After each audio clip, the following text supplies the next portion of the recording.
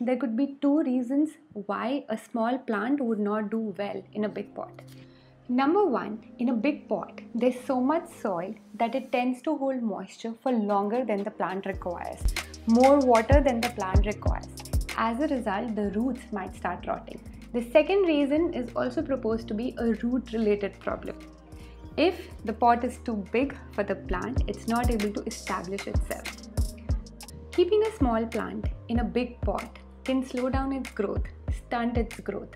But if you use a relatively smaller pot than a plant requires, it seems that the plant does better and grows faster. For more such fun facts, you can check out my book Garden Up. It has just been launched.